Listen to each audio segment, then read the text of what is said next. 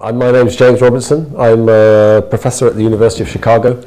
I study comparative economic and political development, and I'm an alumni of Warwick University. I did a master's degree here 30 years ago, so it's always exciting to be back.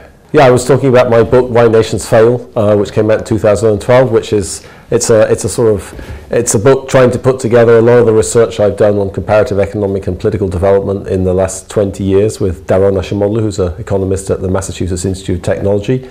And it's trying to look at comparative economic development today and historically, and trying to explain why some countries are economically successful and why some countries are not economically successful. There's a lot of interest in the students who come here in economic development.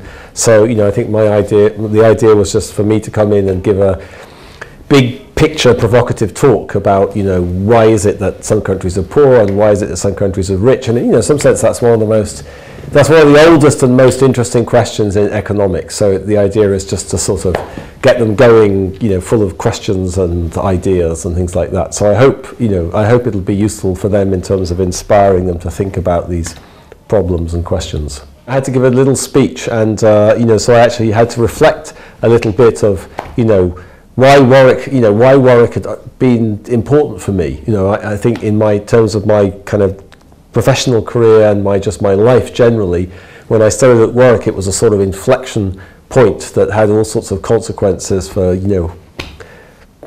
why I ended up doing what I did. And it was particularly nice because after I studied here, I went and I did a PhD in the United States, and I've been a professor in the United States ever since.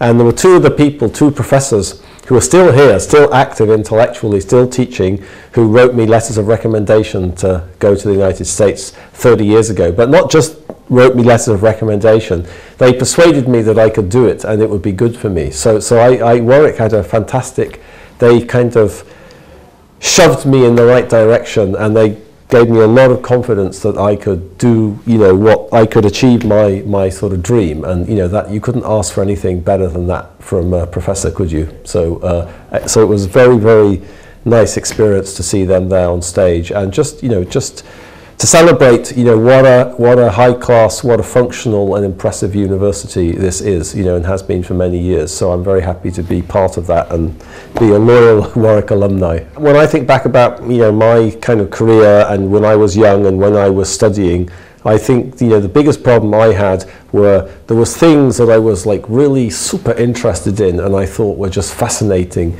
but you're really unsure, about, should I study this? Am I really good at it? Is it going to be useful? And I had a lot of support, from my family, and also, here and in other places, that I should just go after what you're interested in. If you're fascinated in something, just go after it and try to make that your life. Because there's no better way of living, in my experience. Just if you've got a dream and you see something you really want to do, just don't hesitate. Just go for it, and just if you fail, fine. Life is full of setbacks and failures, but you will always regret not going for it. So if you like to study, you like to do research, you like to think, you like to dream, just work and go for it. That's my advice.